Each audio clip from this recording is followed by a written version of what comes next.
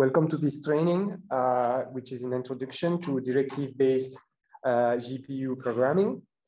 And the idea is to move from the CPU that is mainly used for execution of HPC code and that are very optimized for low latency and general purpose, and they're optimized for a wide range of distinct tasks that we run sequentially as fast as possible. This means that you have optimization like out of order execution, you have a large cache that is available on the CPUs, you have all these things that is designed in order to make a sequential task run as fast as possible and for the CPU to finish the job on a task and pick up the next task as fast as possible.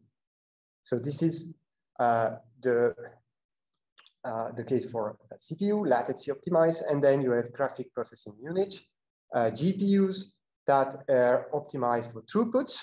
They're very specialized at the core of it. At the beginning, they were very specialized for graphics processing. And with time, they start to appear in HPC for very highly parallel computing. And if you want to program a GPU, you have several options.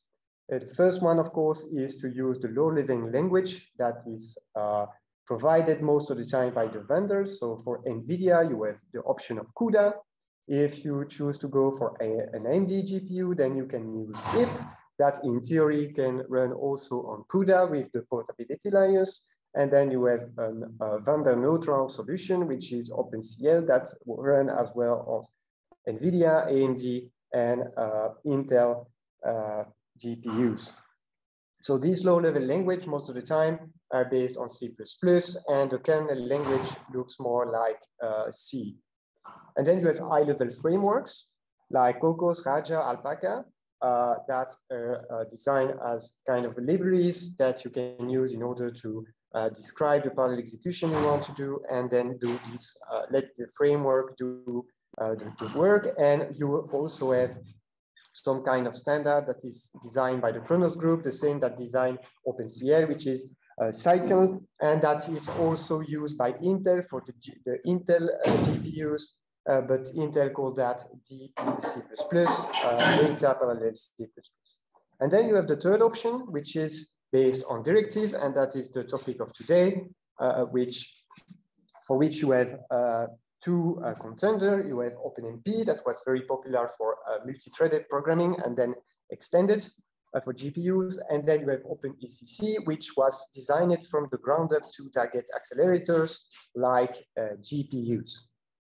So as I said, you have two options, OpenMP or OpenECC. OpenMP is very general purpose. It was designed at the origin for multi-threaded programming on shared memory system. And in this model, the programmer explicitly spread the execution of loops, code regions, and tasks across teams of threads that are in charge of the parallel execution. And then you have OpenECC, purely oriented towards accelerators. And it's kind of a different philosophy as OpenMP, meaning that the programmer just tells the compiler which loop can be parallelized and let the compiler do the mapping to the target architecture. So these two models use directives, and these directives basically takes the form of in C, starting with the pragma, and then you have OMP in the case of OpenMP that says to the compiler that this is an OpenMP directive, and then you have a construct and clauses that describe to the compiler what you want to achieve. This is the same principle in OpenECC, just that the OMP is replaced by ACC. And these directives are interpreted by the compilers, and the compiler will do the work for you to transform your code so that it can be compiled and run on a GPU. So the philosophy of these two models are very similar in terms of the way you implement your program in OpenMP or OpenECC, but OpenMP is very descriptive, while OpenECC is prescriptive. Okay, so let's start with OpenMP first. So OpenMP before version 4 was just designed for multi-threaded execution. So basically it was able to create teams of threads that then will execute on the CPUs, and these threads execute on different core of the CPUs, then allowing for parallel execution, concurrent execution. With OpenMP 4, some constructs were introduced in order to support the GPUs. And then it was significantly extended in version 4.5 and 5. And these trends follow the HPC market when the role of accelerator was more and more significant due to the fact that the CPU cannot keep up with the demand in terms of compute power needed by scientists. So scientists start to move to accelerators like GPUs, and this OpenMP that was very popular among the HPC community starts including GPU support. And of course, GPUs are the most common type of accelerator, and we will focus today on GPUs, but OpenMP is not limited to GPUs. In theory, you can use it with any kind of accelerators, like not NEXT, but NEC, Aurora, FPGAs, and ASICs. This is not exactly limited to GPUs, and basically it makes it easier to target multiple heterogeneous architecture using the same code base, because in theory, you write your code in OpenMP, and then the compiler will do the work in order to compile it and make sure that it can execute on the target architecture that you want to use. Okay, what is the execution model? As I said, OpenMP at the start was just targeting CPU, and then it was extended to accelerators.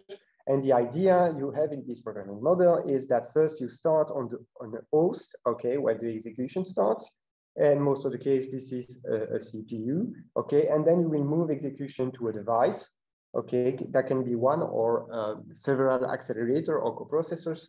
And these accelerators need to be of the same type, okay?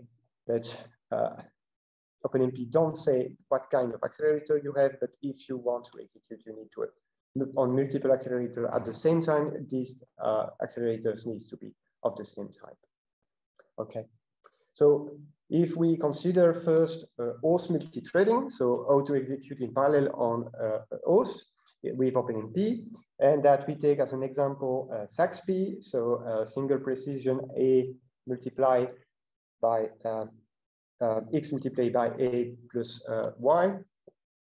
Then what you will do on for a CPU execution is that you will use a Pragma OMP parallel for creating a parallel region, so spawning teams of threads, okay? And then you will say to the compiler that the next loops need to be divided among the threads, and each of the threads will do some work on a chunk of the loop. And for that, you will use the for or do in Fortran directives that indicates to the compiler that the next loops needs to be parallelized. So this is how you will do that on CPU. Now, if you want to move this execution to the GPU, you will use the target directive. So what you say when you use a target directive is that you instruct the compiler to generate a target task that will execute the next code block on a device. So you start your program on the host, the CPU, okay, and the master thread or main thread now, the name of the master thread has been changed to main thread, will start, okay, and when it reaches a Pragma OMP target construct, then the execution will move to the device, and then the code block that is included in this OpenMP target, so in this case, this is the loop, okay, will be executed on the device, and when execution finish, okay, the next code, when the code block is finished, so the curly brace or the end target parallel in the case of Fortran, then we go back to the host and resume execution on the master thread of the host. So pretty easy. You take exactly the same code that you use on the CPU, but add the target directive saying, okay, we want to move the execution on a target device. And in addition to this, you can, of course, determine the number of devices that you have in your environment. This can be done with runtime functions. Okay, if you include openmp.h, you have access to these functions.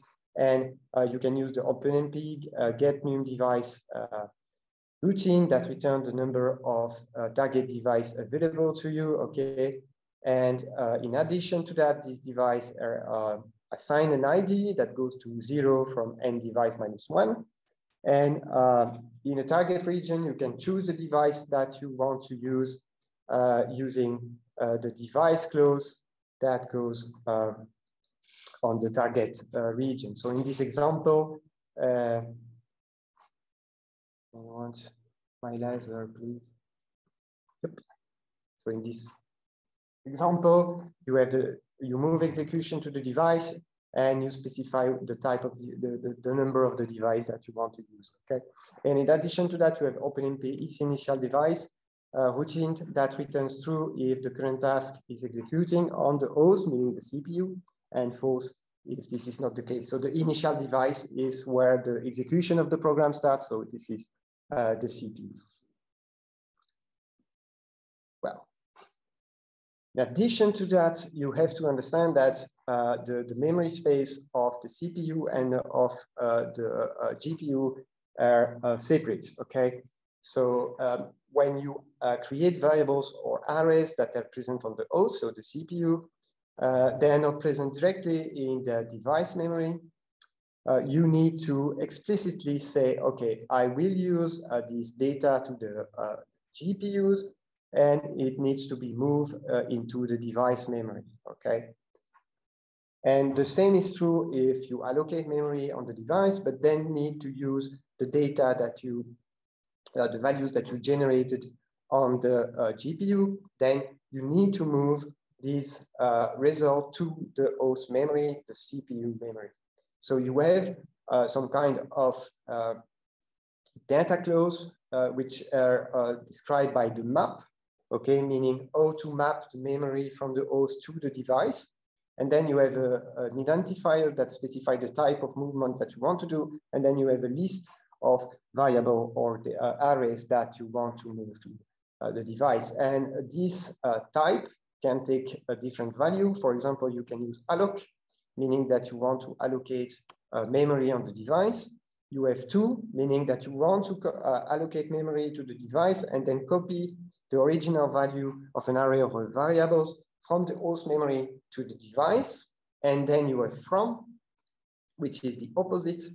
You allocate memory on the device, okay? You do some work with it, and at the end of the execution, the value that you generated from the device, then you take them and copy them back to the host, the CPU. And you have to from, which is a combination of to and from, and is also the default if you don't specify the type. This is good practice to specify the type every time, because then it's more readable. You understand more clearly what is going on with the data movement. So the to from means that you will move the data from the host to the device, do some execution of the device on the device, and then at the end, copy back this data generated on the device to the host memory.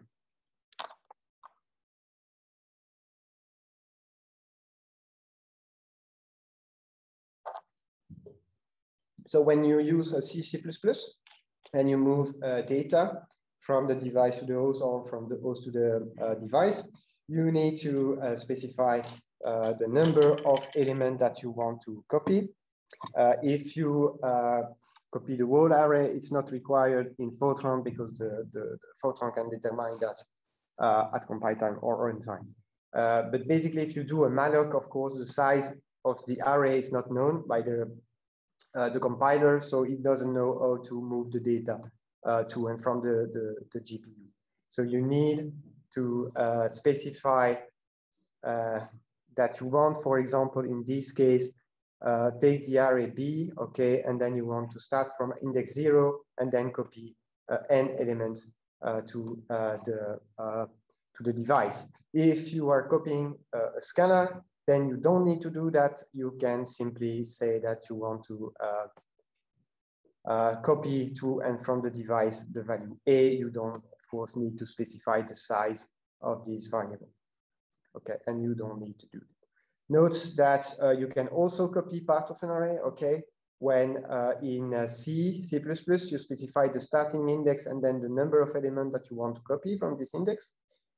In Fortran, the syntax is different, where you have to specify the start of the index, the start of the value that you want to copy, but then it's not the number of elements that you want to copy, but the end, okay, the end index of the value you want to copy.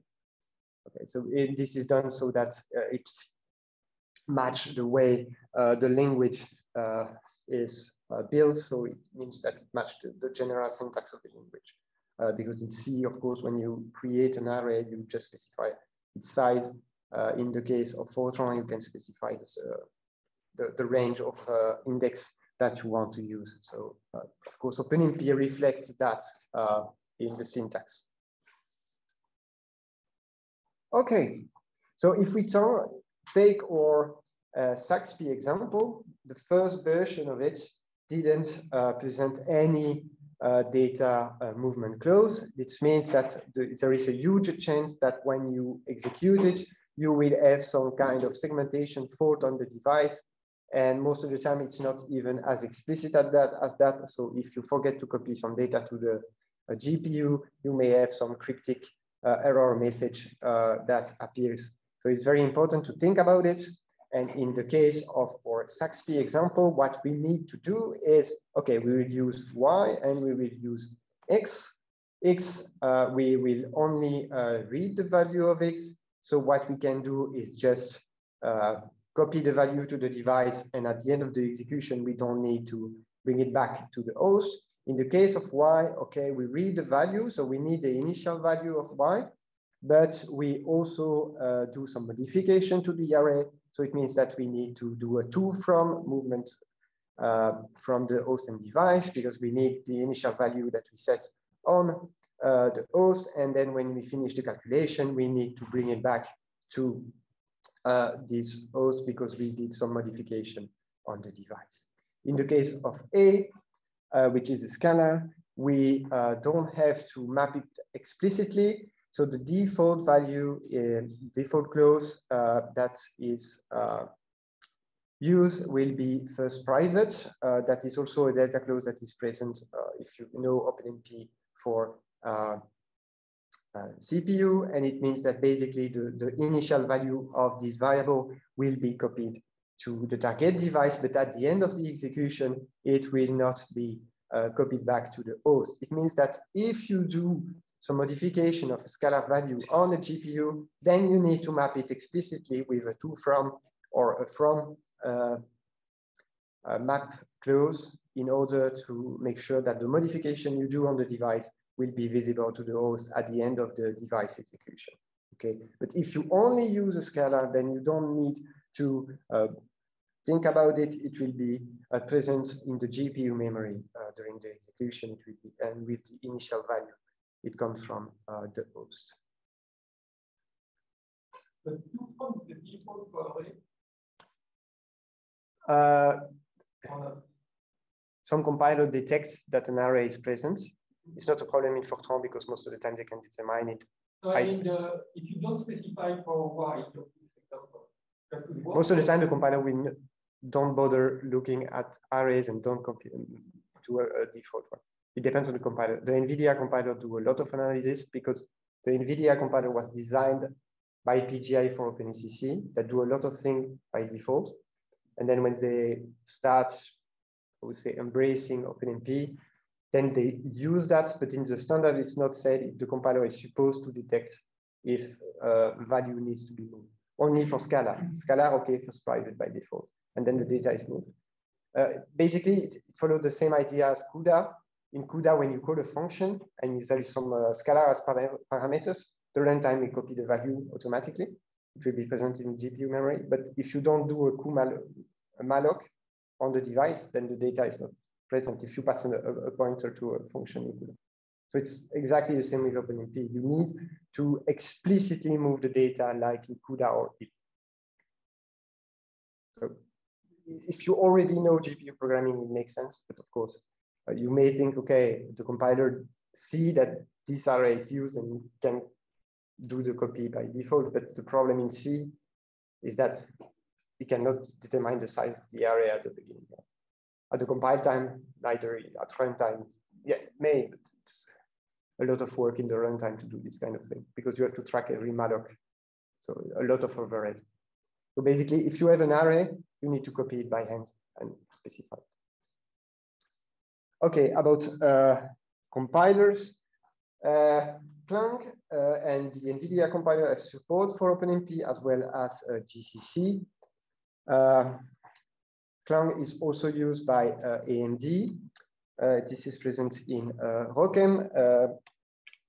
The Clang support for NVIDIA is mainly from the community, the LLVM community, so it's not really supported by NVIDIA, but sometimes NVIDIA contributes also because NVIDIA has its own compiler in NVC and NV Fortran that is available through the HPC SDK since version of this year, so the 21.x. And basically, for Clang, you have to activate, of course, the interpretation of OpenMP directive. This is already the case if you know OpenMP for CPU. You need to pass this FOpenMP flag, and then you need to specify an additional flag, which is FOpenMP targets, okay, and then you specify the type of architecture that you want to target. So in the case of NVIDIA, it's NVPTX64 NVIDIA CUDA. If you are targeting an AMD GPU, then it's AMD GCN, AMD, and the HSA.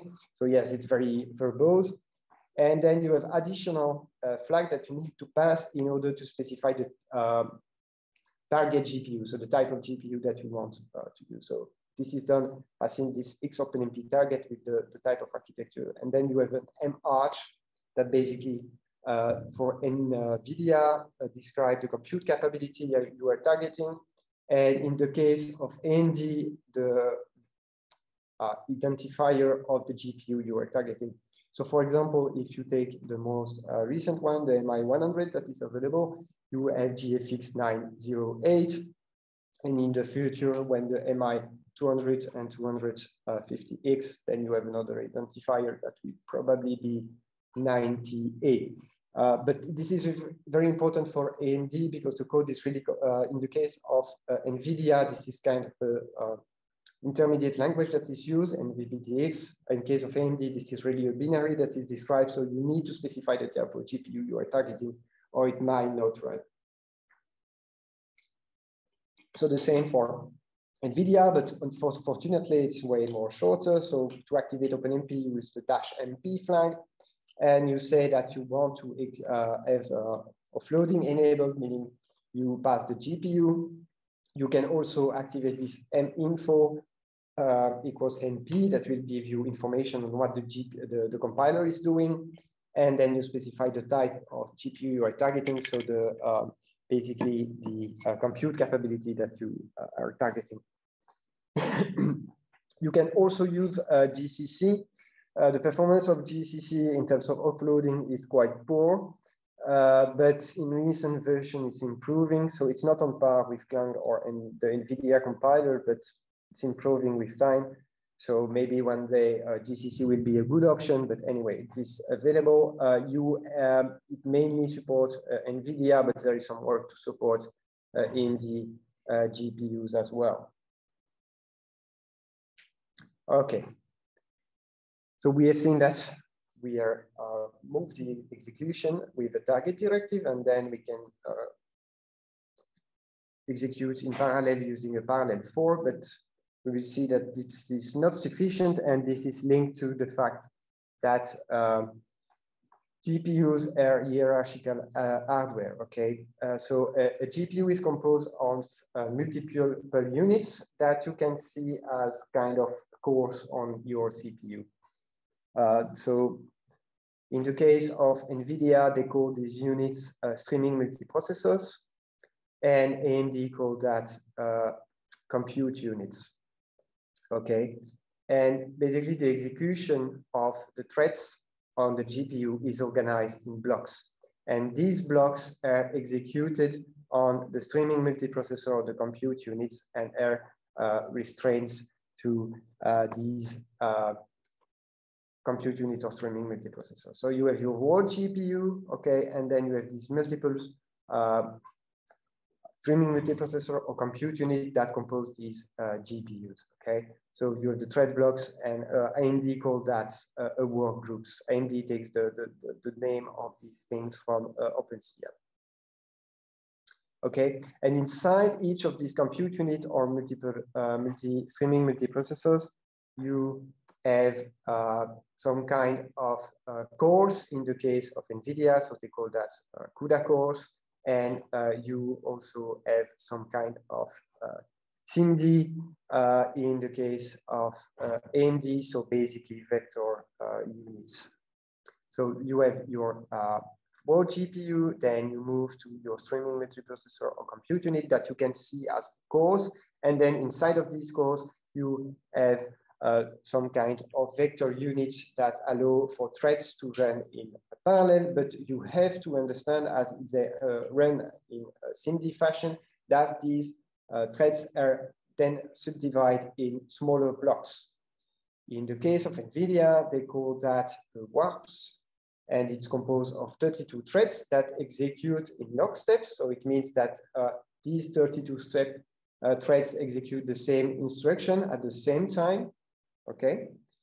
In the case of AMD, they call that 6 work items that compose the wavefronts. Okay, and this is 64 work items that will again execute exactly the same instruction at the same time. So they a scheduling group of 32 or 64 depending on the vendors. Okay, and this bundle of threads are executed in what we can call a vector units, but they are confined to the streaming multiprocessor or the compute unit of the thread blocks they belong to. So when we do this, okay, meaning we move the execution to the device and then say with a parallel 4 that we want to spawn a team of threads and then divide the loop iteration among the threads. What we are basically doing is that we create only one team of threads, and this team of threads will use only one of the compute unit or one of the streaming multiprocessor on the GPU, meaning that we are wasting a lot of resources that are available to us on the GPU. And the reason for that is that OpenMP needs to be consistent of in the syntax and what is allowed in a parallel region compared to what was already present for normal execution on a CPU. And the problem is due to some limitation in the GPU hardware. In theory, no synchronization or memory funds are possible between streaming multiprocessors or compute units. This may not be completely true on recent hardware, but in general, you have a thread block that is able to synchronize between all the threads in the thread blocks are capable of synchronizing between themselves, okay, because they belong to the same streaming multiprocessor and compute unit. But between compute units, you cannot synchronize threads. The same is true for example, cache coherence. You have some kind of level 1 cache or shared memory that is available on the compute unit and streaming multiprocessors, but you cannot share data or nor have cache coherency between the L1 cache present on the streaming multiprocessors. Okay, and if we think about what is going on this, the normal execution of OpenMP, the normal OpenMP of CPU, you can create parallel region, work sharing and task, okay, work share the work to the threads in the parallel region, but you are also allowed to have a barrier, critical section, locks, atomics. All of this, of course, is possible if you execute only on one compute unit, but it's not possible if you execute on multiple compute units. It means that if we only use parallel region, then we have a problem because we cannot apply, for example, a barrier or a critical region to the whole GPU. So we need to think about the fact that GPUs and accelerators most of the time are different from the CPU, so we need an additional construct. And in order to keep all the characteristics that were true for a parallel region of the CPU, they create a new level of parallelism, which is a team with teams constructs, and multiple teams are spawned, okay? And each start with a master thread, and then the master thread can spawn a team of threads with a parallel construct. And this this team of threads will be scheduled on a particular compute unit or streaming multiprocessor, and then we can use barrier, critical region, locks, and atomics, so we can have synchronization. Okay, so threads in different teams cannot synchronize, but if threads are in the same team, then they can synchronize. So problem solved, we have created a solution. So basically, what you can do is create first offloading execution. Okay, you do OpenMP target, which means that you offload execution to the device, and then you can create a league of teams. And this is done using the teams directive. Okay, so the teams construct is reached, a league of teams is created, and then the initial threads of each team execute the team region.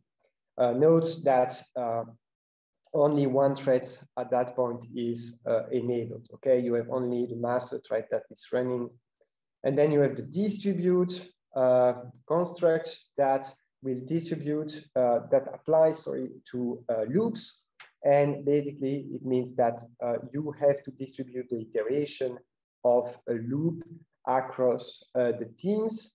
And in this case, again, only one thread is active, the master thread. So the master threads will execute the iteration that are attributed to its team. Okay, so when you have this loop with 1000 iteration, it means that each team, if you spawn 4 teams, will do 250 iteration, and these iteration will be executed by the master thread of the team. In addition, you can be search for some optimization, specifying the number of teams and the thread limits, so the maximum number of threads in each teams. If you are familiar with IP or CUDA, basically a team is a thread block, okay, and then you can specify the number of threads present in that block. So you can use this clause specifying the number of teams as well as the thread limits, and you have also runtime functions that helps you get information about the number of teams that were spawned, also the number of the team your threads, the calling threads belong to. You can also query the maximum number of threads, okay, and the threads, the teams, sorry, like the threads if for when you execute OpenMP on CPU, are assigned a number that corresponds to starting from 0 to the number of teams -1. Okay, so if we go back to our SAXP example, so the first version we use only a parallel for, which means that we were only spawning one team, executing on one compute unit or streaming multiprocessor. And so we use only a part of the device. So if we want to use the full device, then we use a team distribute parallel for. So you can see that OpenMP is quite verbose in this case. So basically telling the compiler that we want to create multiple teams. Most of the time, OpenMP will create the number of teams that correspond to the number of streaming multiprocessor or compute unit. Then we want first to distribute the iteration to the master threads of the teams, and then the master thread will spawn a parallel team, and then all the threads in this team will be assigned some iteration of the loop with the for directive. So when we do that with the teams parallel, teams distribute parallel for, we enable the full parallelism on the device by activating first some kind of thread blocks, and then assigning some iteration to these thread blocks, and then inside of these thread blocks, assign the iterations to the threads. Okay, other example.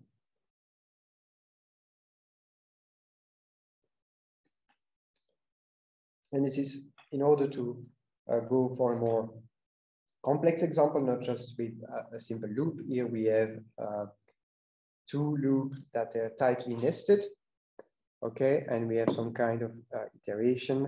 So basically the idea is that we use a stencil code, and each step until convergence, we compute new values, okay, the value at step n+1 is computed from the value at the preceding set, the previous step, okay, and in order to compute 1 point on our grid, we need the value on the top, the bottom, the left, and the right, okay, and this is basically how you want to implement that if you were on the CPU, okay, so you have a while loop until the error or the number of maximum iteration is reached, okay, and then you have this tightly nested loop going through the 2D grids, okay, with G and I, and then we update each point with the old value, okay, so we have two arrays that we use, unew and uold. And on CPU, this is how you want to implement that, okay, so basically using only parallelism on the other loop, so that each thread have sufficient amount of work by executing all the iteration on the I loop. And then of course you use a reduction clause, this reduction clause in order to have the final maximum value and in a way that is thread safe, so that we don't have some kind of data errors. So this is the CPU implementation. Based on what we have seen with the Saxby example, we can say, okay, it would be very easy to move to the GPU. We just spawn a team of threads and distribute the iteration, and then parallel for again. Of course, we have to specify that we need to have a reduction on the maximum error, and then move the data uold and unew to and from the GPU. So we can say, oh yeah, it's very easy to port. We jobs done. Okay. So for that, we will see if we did a pretty good job. So first we ran our code on the CPU, okay, with the first version that I present only by parallelizing the other loop, okay, and we go from, and we test for different number of threads, okay, with one thread, so the serial execution, we have about 28.5 seconds of execution, and we have pretty good scaling up to 8 threads, and then it's a little bit less optimal when we go to 16 and 32 threads. Still with 32 threads, we get a speed up of 20.6 times compared to serial execution.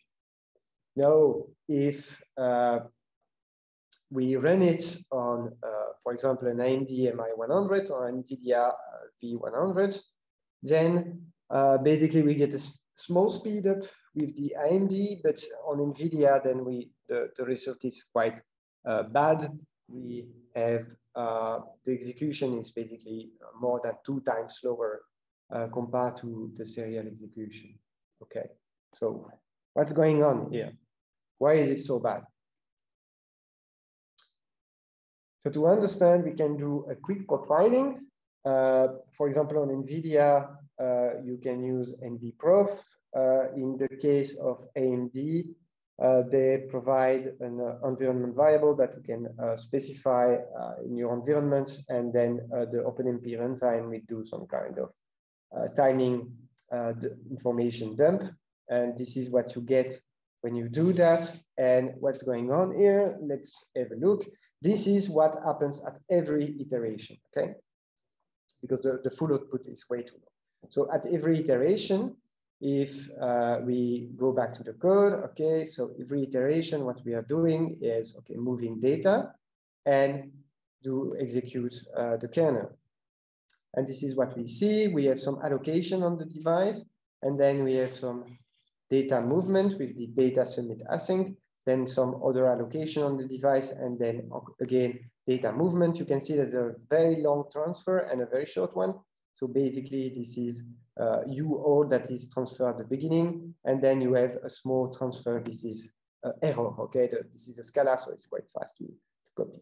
And then you have the actual execution of the kernel, and then again, you have some copy. So error is coming back to the host, and then you have new old that come back to the host, and then you have some synchronization before data are deallocated on the device.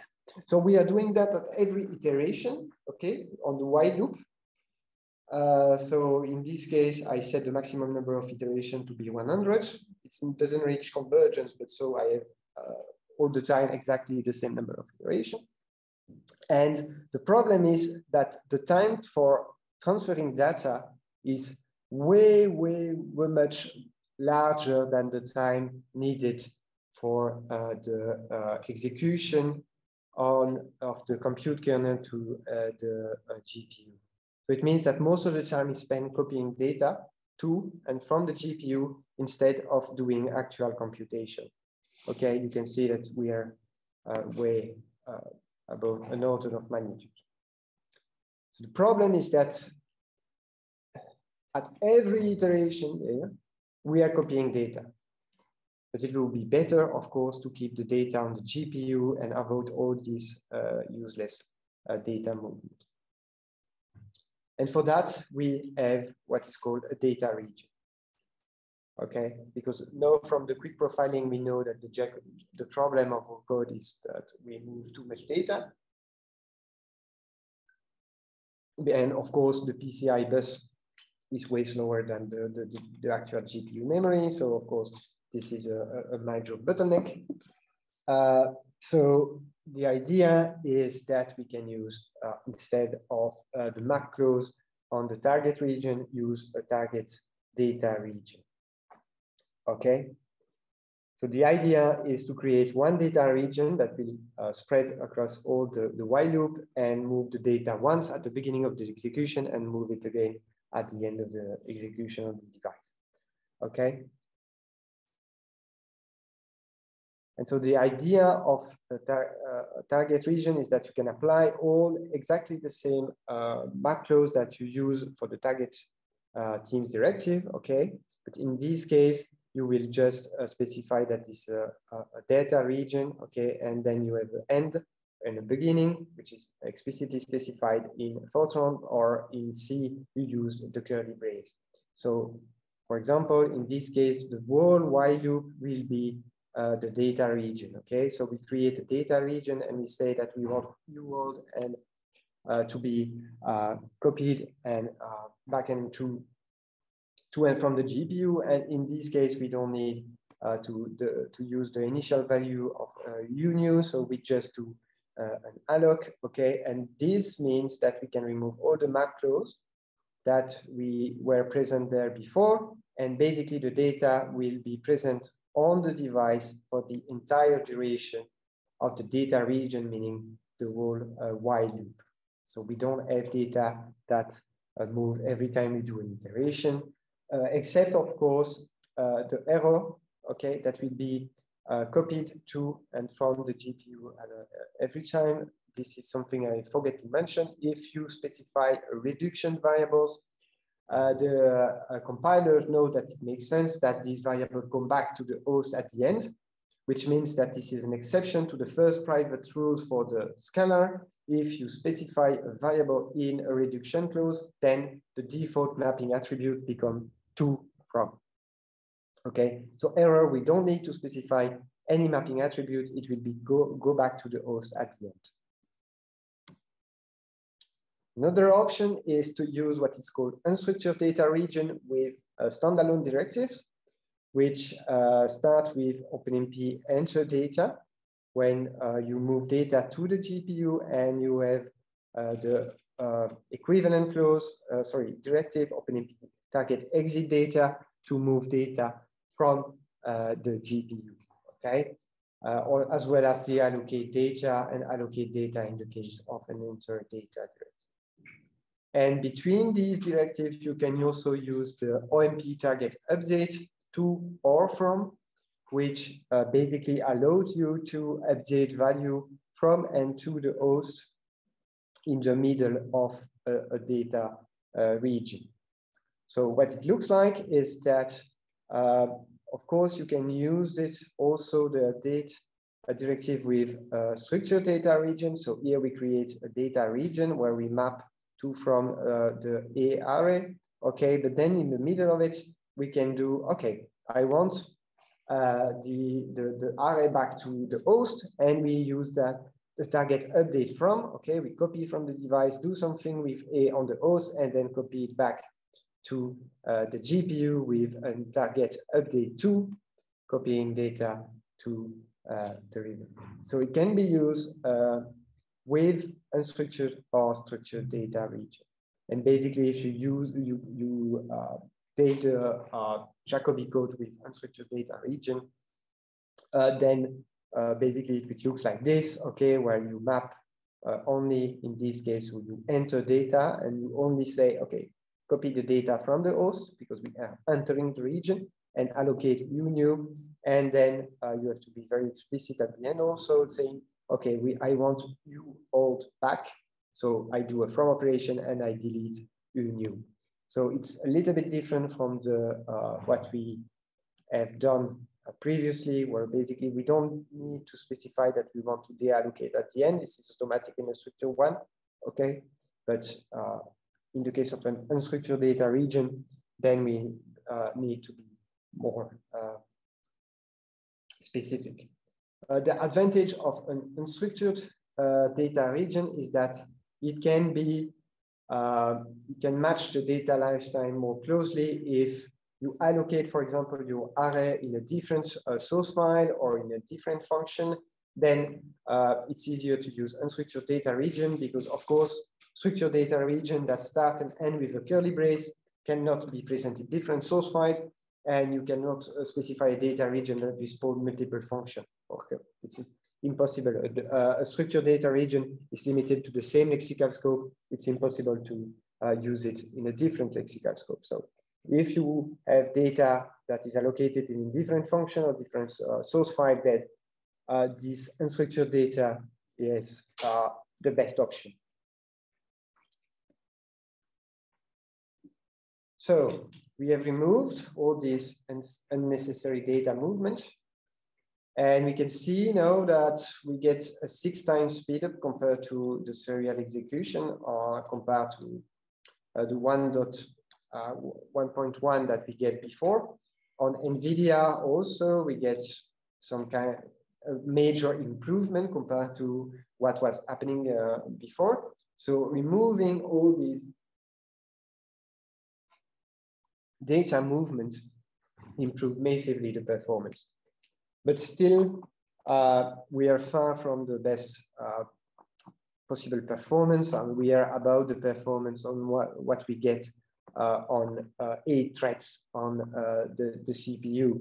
So we expect from expensive device like MI100 or a V100 that are about 10,000 euros to perform a little bit better than that. So what can we do to improve? Well, the problem is that in the previous version, when we basically only parallelize the other loop, we miss a lot of parallelism.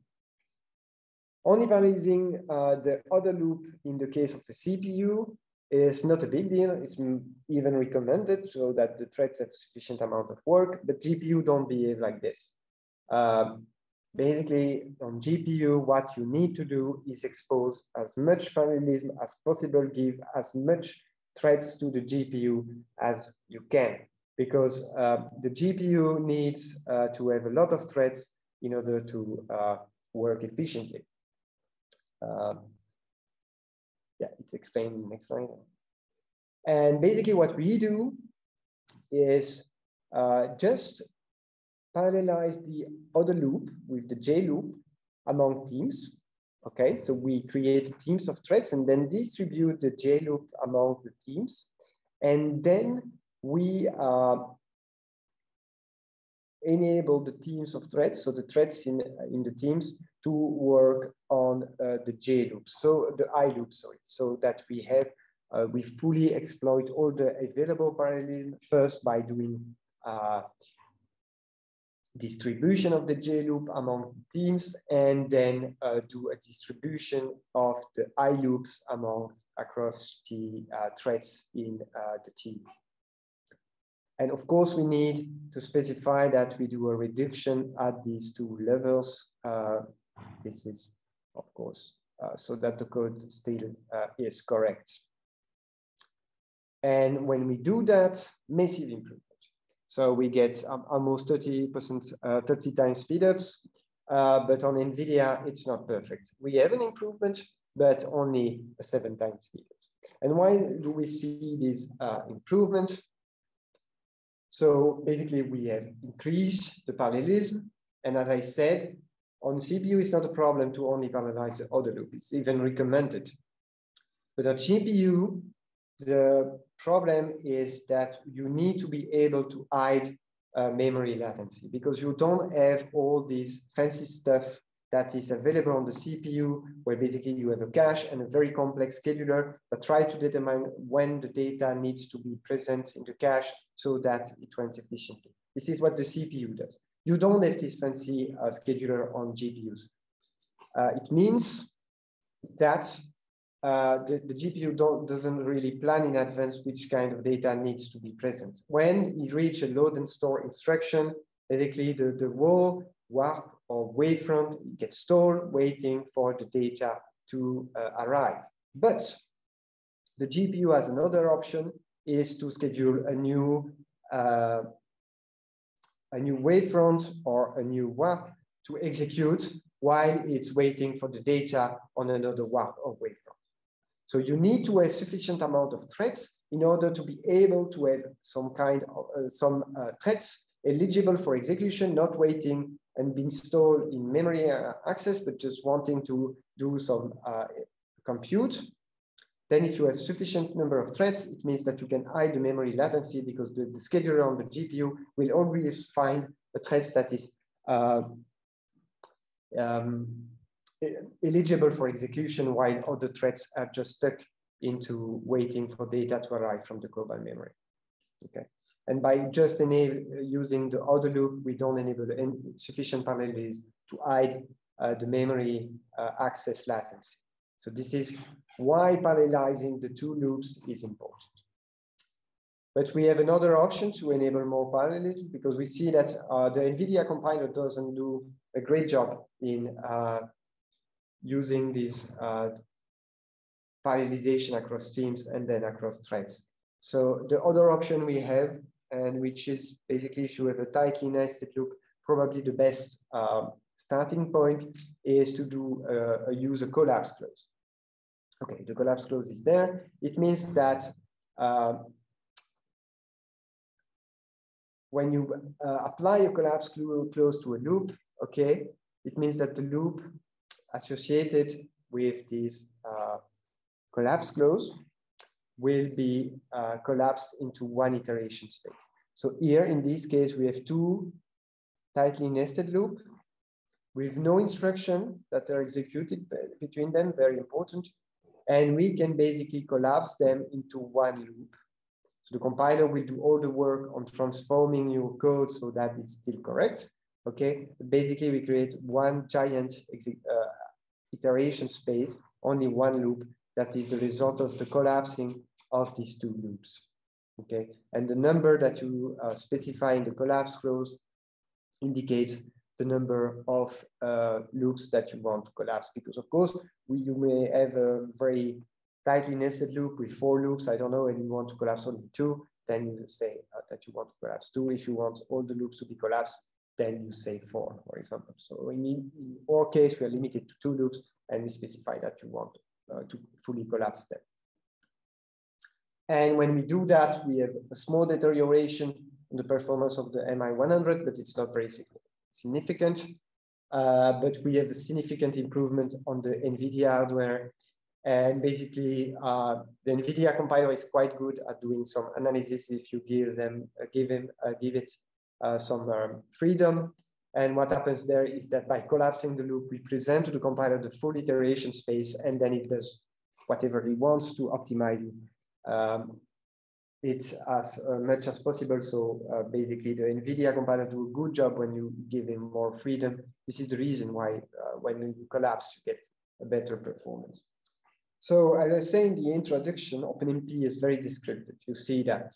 I mean, we have to specify that we want, even for one loop, we want to specify that we are distributing across teams and then create enabling parallelism inside these teams, and then dividing the iteration and spreading them across the team. So this is very verbose. You have to specify team, distribute parallel loop, okay? But basically, this is because OpenMP is very descriptive. Okay, you give precise instruction to the compiler on how to generate parallel code, and you say that you want it in a specific way, okay, and you don't give the compiler a lot of options. And then we will go to another option, which is OpenACC, which is very prescriptive, okay, where basically OpenACC, you tell the compiler that a loop can be parallelized, meaning that it can be executed in any order and concurrently. And then the compiler is free to run them in a parallel way, any way you choose, and choose a different mapping depending on the hardware that you target. And one of the constructs you can use with OpenACC, okay, so we replace the OpenMP with ACC, saying to compiler that this is an OpenACC directive. And then we have the kernel construct. It defines a region that is to be compiled into a sequence of kernel, okay, but it doesn't give any more information. So basically, what I did there is that I have two loops, and I create a kernel region. And what I say to the compiler doing this is, okay, these two loops somewhere find a way to parallelize them, because I know they can be parallelized. So do your stuff and create the appropriate kernels. So there is a huge chance in this case that the compiler will generate two kernels, okay, one for the first loop and a second for the second loop, and these two will execute on the GPU. Okay, but we didn't give any additional information about what to do. This is up to the compiler to do the analysis and make sure that the loop can be parallelized and that a kernel running on the GPU can be generated. But you have another option, which is the parallel construct. So very similar to OpenMP, but it doesn't do exactly the same thing. Basically, the OpenACC parallel construct is the equivalent of the OpenMP target construct. So it tells the compiler that the execution needs to be moved to the GPU. And with this construct, you don't tell the compiler that it has to do the analysis in order to find parallelism and to generate kernel. You just say this needs to be moved to the GPU. So start parallel execution on the device. And then to mark the parallelism, you use the loop directive, okay? So this loop can be run in parallel. So we say to the compiler, hey, this is a parallel loop, do whatever you want with it, but it needs to be parallelized. And the same for this one. So this is different from the kernel one. The kernel one, we say nothing about where the parallelism needs to be, is to be found. This is the compiler that do the job. In this case, we're way more explicit. And we basically say to the compiler, this is a region that needs to be executed on the CPU. This is the loop that can be run in parallel. Okay, so you are a little bit more in control when using parallel compared to kernels. Of course, like OpenMP, you have some data movement clause. so they apply to the kernels and parallel construct, and they're very similar to the one you have in OpenMP. You have create that allocate memory on the device. You have delete to deallocate memory on the device. Then you have copy in, which allocate memory on the device and copy the value from the host to the device memory. Copy out, which is the opposite, where you allocate memory on the device, okay, and then you will fill the memory from the device, and at the end of the execution on the device, you will move the result produced to the host. And finally, you have copy, which is a combination of copy and copy out. So basically, create is alloc in OpenMP, delete is exactly the same. Copy in is to, copy out is from, and copy is to from. Like OpenMP, you will also have data region, okay? The structured data region is marked as prima ACC data. So of course, you don't have the equivalent of the target saying, okay, in OpenMP, you say OpenMP target data because you say, I want that to be on the device. As OpenACC is designed for accelerator from the ground up, you don't need to specify that because it's obvious that it goes to an accelerator, okay? So you have prima ACC data, meaning that you're creating a data region on the accelerator.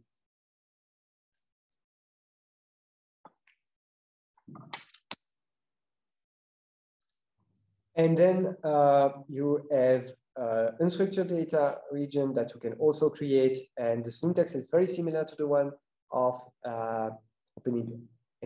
You have ACC enter data and ACC exit data. Okay, and you have, of course, the update directives.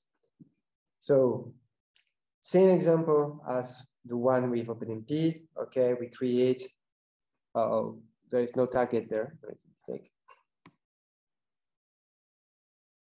I want to correct that. No. Well, anyway, so it's primary ACC data, okay, not target data.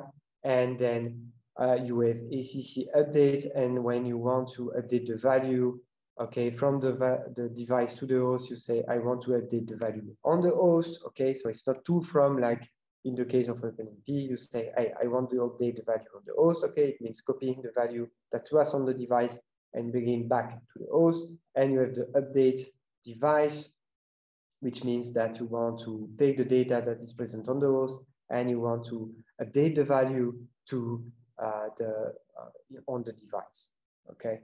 Host as an equivalent that is also called self, okay? But I think that host is way more explicit than using self. Self was the originally used in the specification, and then they find it was quite confusing because it doesn't mean anything with self, but with respect to what, so they introduced the host instead of self, but self is still used. Okay, and of course, the update directive as the update directive in the case of OpenMP can be used in the middle of a structured data region or an unstructured data region. Okay, so if we go back to the SAXP example, of course, we have two ways to implement it. Either with a kernel directive, and we say, let the compiler do everything for us. Of course, we need to copy the data, but for the rest, it's perfectly fine to just use the kernel. For this kind, of course, of code where we have only one loop, it's pretty easy to the compiler to find out what to do. Or the other option is creating a parallel region, saying, I want to offload that to the GPU, and then do a loop, add the loop directive saying that the next loop can be parallelized. So this is the two options you have. Most of the time, it's easier to use the parallel loop construct, of course, because then you explicitly tell the compilers what you want to do, and you are sure that if you change compiler, you can expect the compiler to understand what you expect from it. And about compilers, it's not as widely supported as OpenMP, OpenACC. OpenACC was originally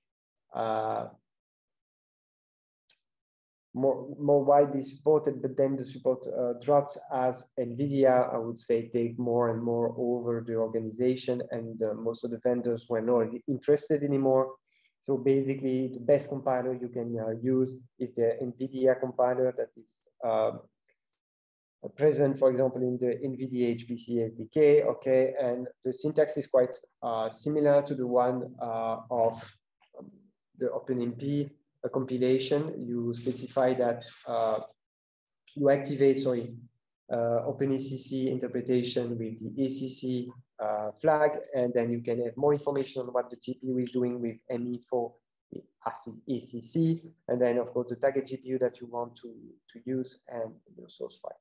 There is support for OpenACC in GCC, but same remark as the one I made for OpenMP. The performance is okay in recent version, but just okay. So it's not the best implementation. As a side note, some commercial compilers, of course, they're not public. You need to have a specific machine to have access to them. Also have support for OpenACC, and this is, for example, the case from HP Cray that recently renewed its commitment to at least support OpenACC in Fortran on NVIDIA and AMD GPUs.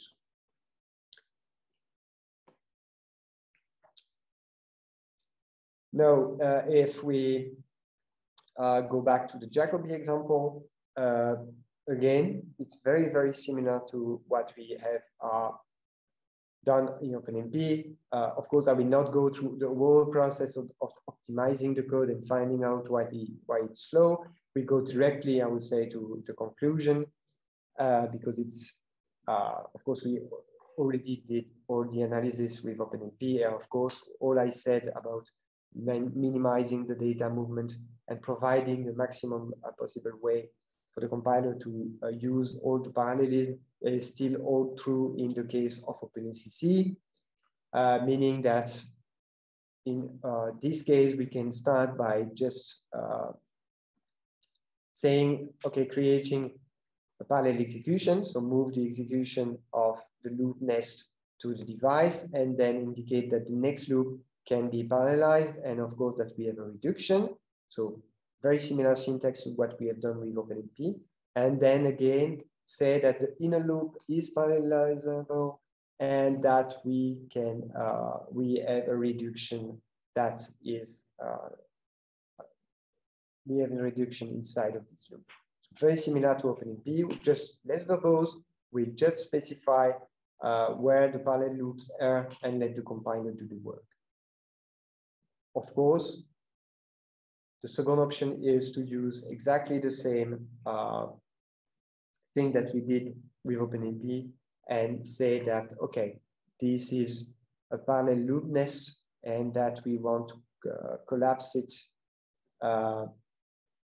We want to collapse it with the collapse clause. And again, this is two loops that we want to collapse. So you see, very similar. It's just the way it is designed, in the fact that first it's only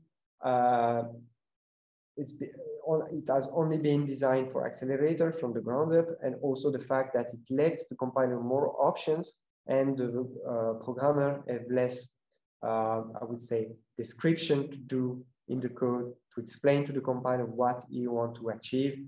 You basically have a main directive that tells the compiler where you want to offload execution, and then a loop directive. So that goes with the parallel, saying, hey, this is a parallel loop, please parallelize it to the device.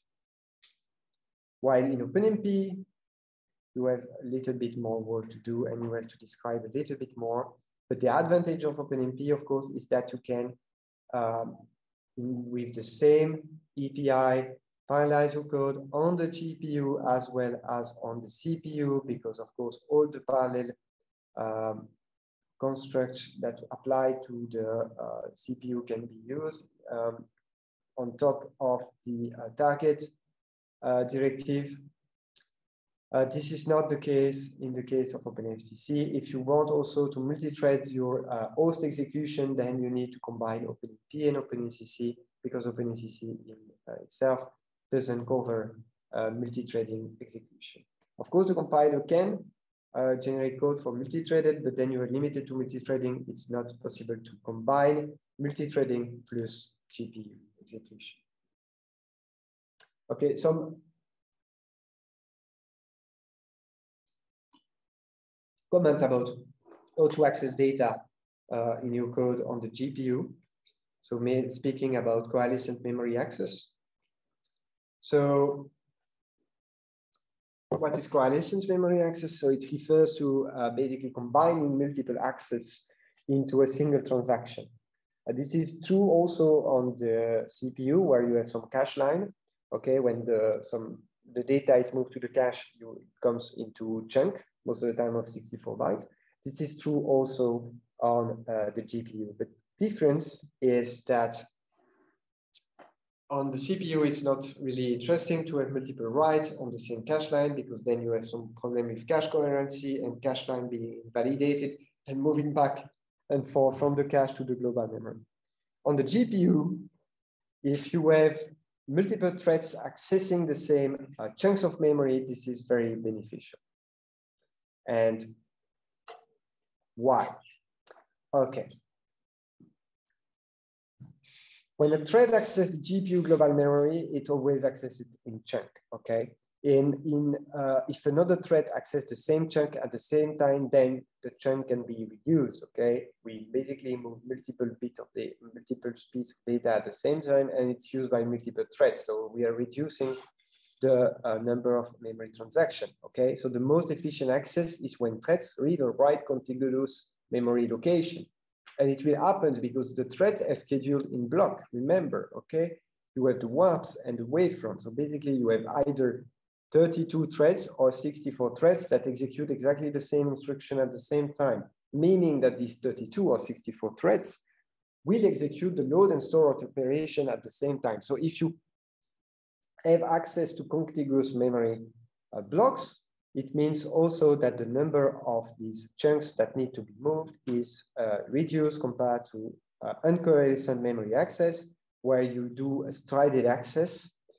And of course, the number of memory transactions is higher, because basically you need to move a lot of data. This is not necessarily used by your threads. So in my example, we've only 4 threads, okay? Considering that the memory block is composed of 4 pieces. If you use the 4 threads, then you have only 1 memory transaction. And if you consider the strided access patterns that basically touch 4 of these blocks, you have 4 memory transactions. So of course, this is not optimal. And this is quite important if you consider the way sometimes you write your code. Okay, if you consider, for example, array of structures or structures of array, the way the threads on the GPU will access this kind of structure is, of course, may have a significant impact on the performance compared to what you have on the CPU. Okay, so the first option is the array of structure. Okay, we have the structure with point x, y, z. Okay, and then we create an array of them. Or the other option is to create a structure, and inside of the structure we have arrays with the y, z, and the x, y, z value. Okay, stored in an array. It means that if your threads, okay, read this point and first to touch, I don't know, you set the value of x and then the value of y and the value of z. Okay, all your threads, you have 3 steps, okay, represented by these colors. And if you are on the GPU and all these threads, of course, execute in lockstep, it means that you have multiple threads that will access the x and then multiple threads trying to access y and z. Of course, you, in the case of a structure of array, you have coalescent memory access. It's perfect. If you use a structure, an array of structure, then of course you will touch different. You have threaded access, and this is not as efficient. So while array of structure may be interesting on the CPU, because on the CPU, of course, if you do the X, Y, Z assignments, okay, and then they're continuous in memory, it will be in the same cache. So it's very cache friendly for the CPU, but then it's not as sympathetic for the GPU. So sometimes you have to think about your data structure and change it a little bit in order to get efficient execution on the GPU. Another option that I not explain here is, of course, use some kind of tagged pattern in order to store your data. But note also that the fact to use a structure of array in some cases may be very beneficial also on the CPU, because it enables you to do some kind of vectorization. So use the vector unit on your CPU as well. So in some case, while it's not always cache friendly, the structure of array is good for the GPU as well as the CPU if you want to vectorize. Okay, let's wrap up. So OpenMP and OpenACC allows you to target GPUs with a very few directives added to your serial code, okay? And indeed, adding these directives is quite easy, but you have to take into account that transferring data between the host and the device is quite an expensive process. And that, as we have seen with the Jacobi code on OpenMP, the data transfer may be the main bottleneck of your code if you don't handle them carefully. And of course, you need to think about your data transfer and only transfer data required to your device, to the device execution. And the idea is to keep the data on the device as long as possible by using a structured data region or unstructured data region, depending on the use case. And of course, you need to have sufficient parallelism in order to achieve good performance, meaning that you need to expose more parallelism than for the CPUs, of course, because on the CPU you have a few cores, 64 cores maximum, maybe 128 if you consider 2 sockets. Of course, on GPU you have way more, you have thousands of cores or SIMD lane, which means that you need to expose way more parallelism in order to execute efficiently. So it can be done by distributing the loops across team and across threads, or of course marking multiple loops to be parallelized in the case of OpenACC. And in the case of tightly nested loop, loop collapsing is also an option. So this concludes this introduction to base GPU programming. And